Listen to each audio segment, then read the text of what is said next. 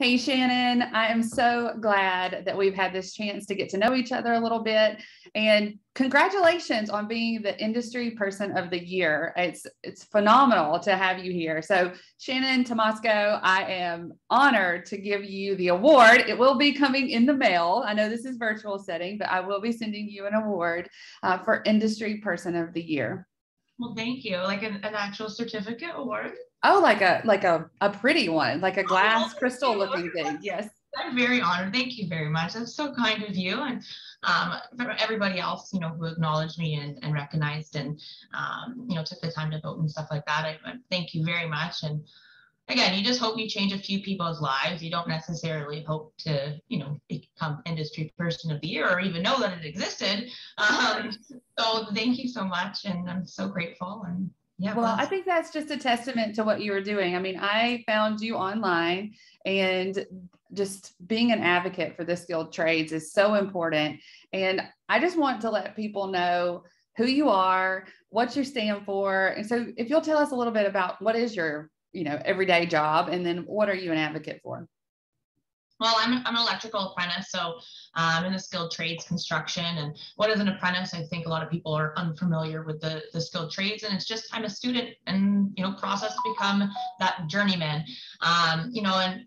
My side job or whatever, what I like to do in my spare time is that advocacy piece, and I love my job. It's really brought a lot of great things to my life. I think the word I like to use is independence. It's given me financial independence. It's given me the independence to try things at home, the confidence, to take on different projects. And that's very freeing to know that, you don't need other people. You're not relying on other people. And I just want other people to know that the skilled trades can give you that. So, my advocacy is trying to spread the word, let youth know, because I think it's important we educate the young people, let them know what kind of career options or, things are out there. And that's what I try to do. Yeah. And I think it's wonderful. Your social media following is strong, and just how you're able to create videos, you're so creative. And I think that you get to, use both sides of your brain, I guess, with this job, and then using that creative side through social media, I think is amazing. What I love also, just from your LinkedIn bio, right, is how you describe like helping people with their mental health and the sisterhood. Can you tell us a little bit about what you mean by the sisterhood? And it's I think mental health is really important to me. Everybody knows about my current job as an electrical apprentice, but I'm 33 years of age. What did I do for that first decade of my 20s? I went to school for child and youth work. Child and youth work is a lot about mental health, growth and development of young people and youth, and so for me, mental health is so important. I think it's really important.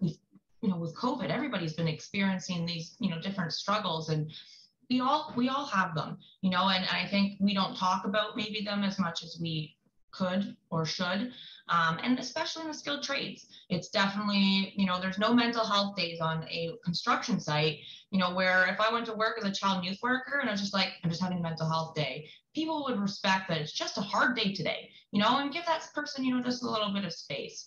And I think I'd love to see that more, out there. And with sisterhood, well, we can't have sisterhood when there's no sisters. Right. So we've got a brotherhood because there's a bunch of them, but to have sisters, I need them. So I think it's so important to encourage all women.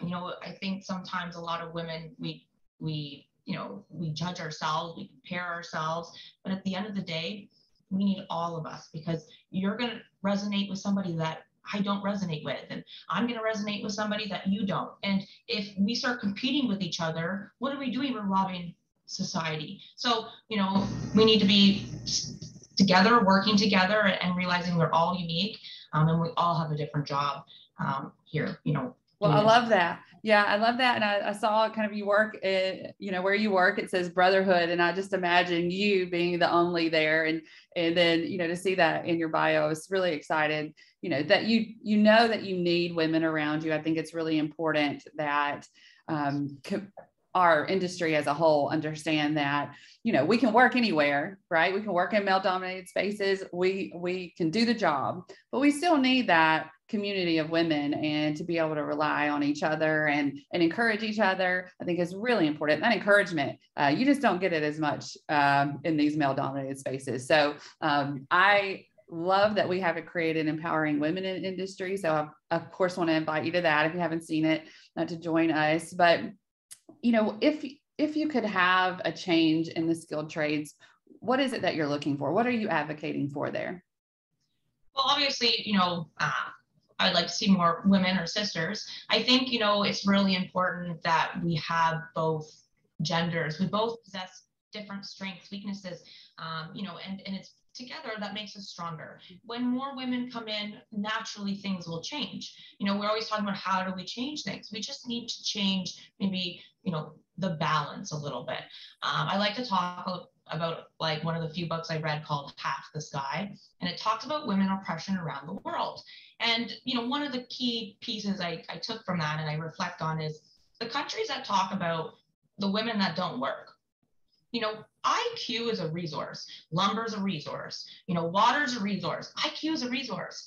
And when you leave half of your population's IQ at home, you are robbing your country and you're robbing the potential. And so this country, you know, same thing goes with construction. We need that IQ, we need the difference. So I'd love to see more women so that we could create this better culture. Not to say it's, you know, it's just, it needs some updating, right? And, you know, from that, hopefully we can really develop some great leaders. I think leaders are so important to be able to, you know, create more leaders. It starts at the top and it trickles on down. And so, you know, people always ask me, where do you see yourself in electrical? And I'm like, oh, I see myself as just being an amazing, like, journeyman and foreman, an amazing teacher, somebody who wants to pay it forward. And so that's where I want to be. Well, that's what you're doing. And I have to say that I love the brand that you've created, Lady.Voltz. And what made you think of that? I mean, I get it, right, with the electrical side, but is there anything else in there that I might not see? The funny thing is, it was one of the boys at work that came up with the Lady.Voltz. You know, every day I'd go in, we'd throw out some ideas of names, and half of them were inappropriate. But Lady.Voltz, I was like, that's pretty good. Like, that I kind of like. The unique thing about my kind of brand that people don't know, I guess, is, you know, I have everywhere she's empowering today. And that is like in a reflection of my name, Shannon Elizabeth Tymosko. So like they're both SET. And so that's kind of like a hidden little thing in my brand that, like, again, one of the guys at work came up with. So they're creative. Those boys, they're creative. And so that's kind of where my brand is. Well, I like that. And I think that, you know, anytime that we can work together and come up with something that's going to draw attention, that's going to stand for something, that's a really great day. And, you know, having a team like that, and I think you do. I mean, I see on your social kind of you interacting and building different things. And I do hope that everybody will check you out, because just for entertainment purposes, whether you're in the industry or not, there's that, because you're super entertaining.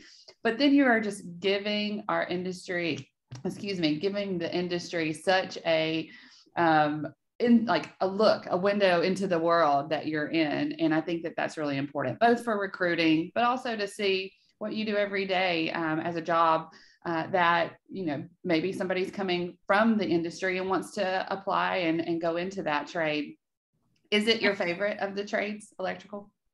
And this is, like, again, another thing I'm brutally honest about is electrical is kind of default. You know, I like the you know, the science and all that kind of hands-on part of that. But I think it's so important we educate our young people. Our young people know about electricity, plumbers, roofers. That's about it. You know, if I were to reflect back and think, you know, would I have done something differently? I often think elevator, you know, installation and maintenance would be a great industry, a lot of electrical, but there's not so many people applying for it. So, you know, educate yourself on the different trades. And, you know, I robbed myself from possibly a different opportunity I would have loved because I just didn't know.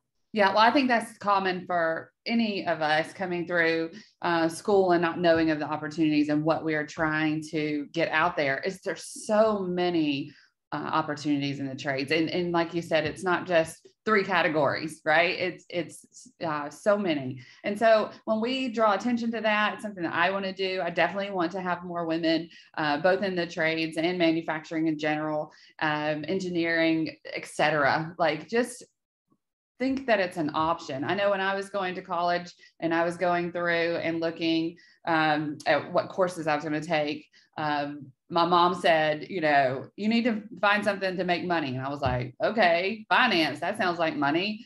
And it had nothing to do with what I would actually like to do in life. And really, it doesn't even lead you to money unless you got to have money to make money in finance, is what I always say.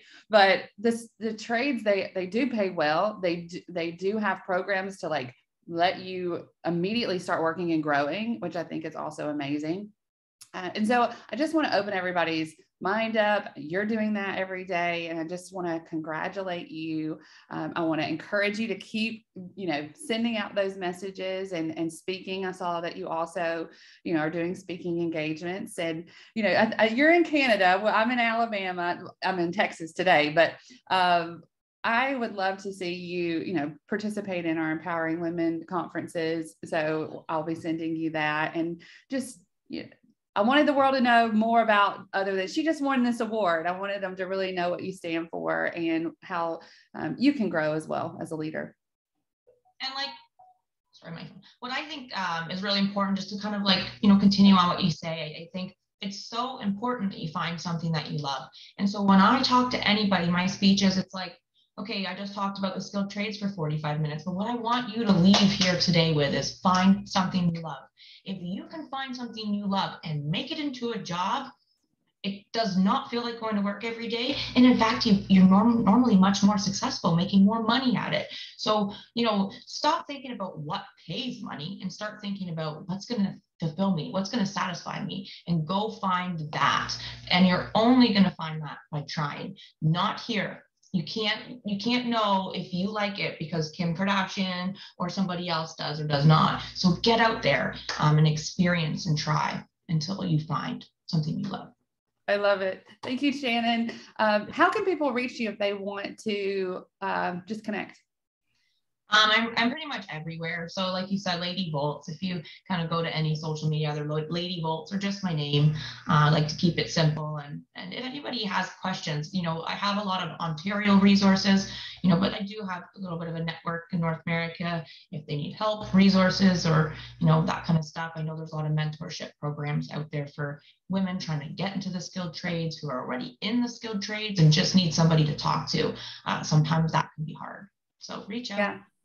Wonderful. And yes, we do have audience in Canada. We love all our Canadians as well, and just that global presence. So your message resonates across the world. So continue to do that. And I look forward to getting to meet you in person one day. Yes, that would be so beautiful. And then wearing my beautiful I just got this yesterday, my new Trailblazer shirt. Oh, I love it. So it's like all like, can you see it? Yes. Yeah, I love it. And so she's up here, Jill. She's a welder and she does a podcast. So I got this yesterday, and I was like, I need to sport my new Trailblazer shirt. It's perfect. So we'll definitely send me a link to that, or just how we can get those. You'll have to tell me. Oh, I don't know how you can get these. You ordered it. I didn't order it. It was like, because I think she gives them to people for being on the podcast. Anyways. Well, I'm going to check it out, and we'll figure it out.